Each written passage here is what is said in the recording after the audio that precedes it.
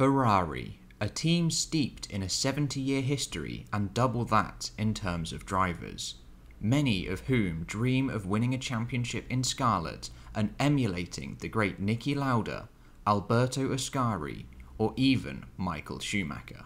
However, there are the Ferrari champions that never were.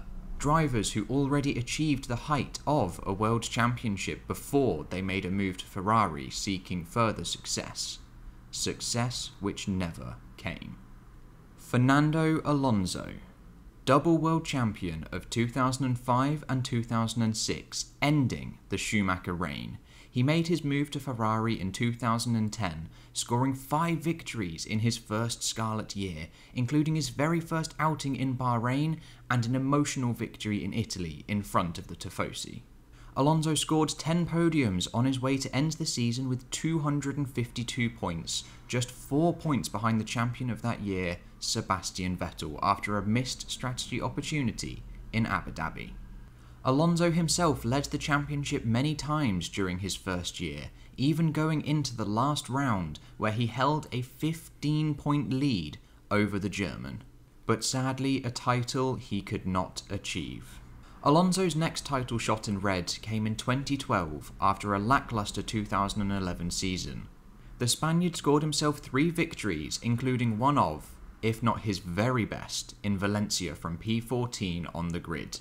He scored 13 podiums, the most of any driver that season, and ended on 278 points, just 3 behind the champion of that year, Sebastian Vettel, once again. In an underperforming car, Alonso was able to wrangle a title challenge all the way to the last round, but it wasn't quite enough.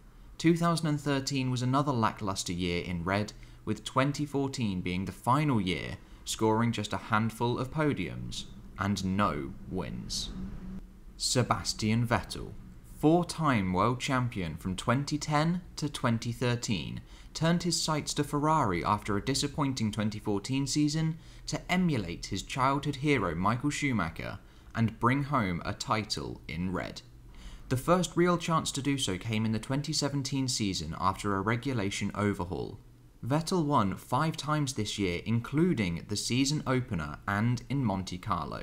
He went on to score 13 podiums to boot in an impressive outing, finishing on 317 points, but it was not quite enough to challenge the might of Mercedes.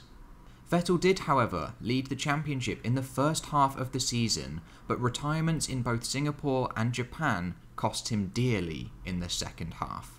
The second title challenge for Sebastian came in 2018, taking once again 5 victories, winning the opening 2 rounds of the season and taking 12 podiums, scoring 3 more points than his previous year, ending on 320.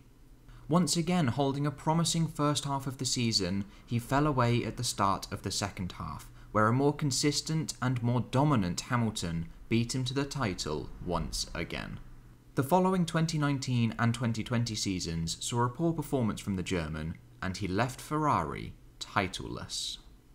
Alain Prost, at the time 3-time Formula 1 world champion, having endured a titanic battle with Ayrton Senna at McLaren, he moved to Ferrari with the aim of winning his 4th title in red.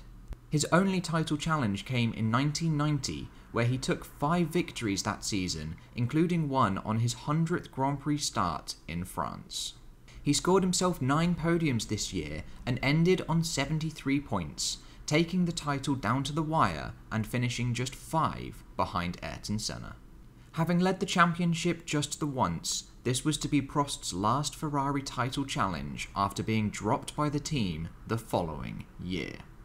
Nino Farina, the first world champion of the sport, made his move to Ferrari after the departure of Alfa Romeo. He was partnered with the great Alberto Ascari for his only title challenge in red for 1952, taking 0 wins but also 4 podiums overall.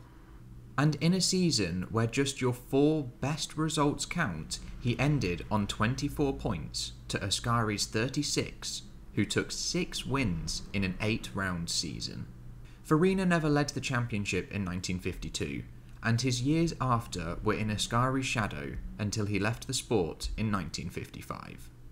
Even with a World Championship secured, moving to Ferrari is no guarantee of further success in a similar manner to Michael Schumacher. Will there be another champion to move to Ferrari seeking further success and leave titleless? Let me know in the comments down below.